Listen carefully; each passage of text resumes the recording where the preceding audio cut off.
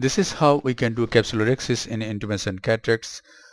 With the help of a 26 gauge bent needle, a small capsular flap has been made at the anterior pole of the cataract. Now with the help of a ureter forceps, a very small Rhexis, I call it a mini Rhexis, is done. Just at the anterior pole of this cataractous lens, this very small Rhexis is done.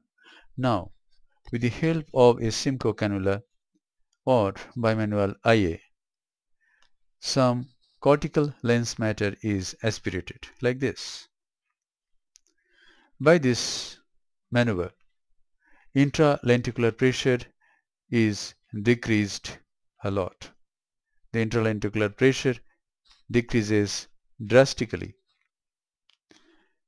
and the tendency of the Rhexis while it is enlarged to run out is no more there.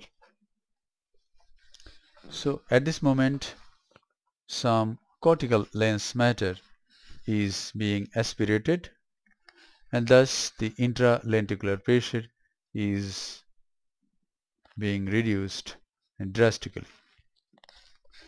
And now HPMC is injected, hydroxypropyl methyl cellulose is injected.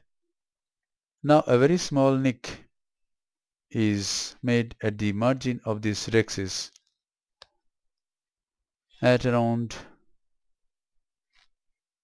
7:30 o'clock. And now with the help of ureter forceps, this Rhexis is enlarged. And see, at this time there is no tendency of the capsule to run out underneath the iris. That's it. The capsular Rhexis is done. If we do capsular Rhexis in this way, we can always avoid Argentine flag sign. Thank you very much for watching.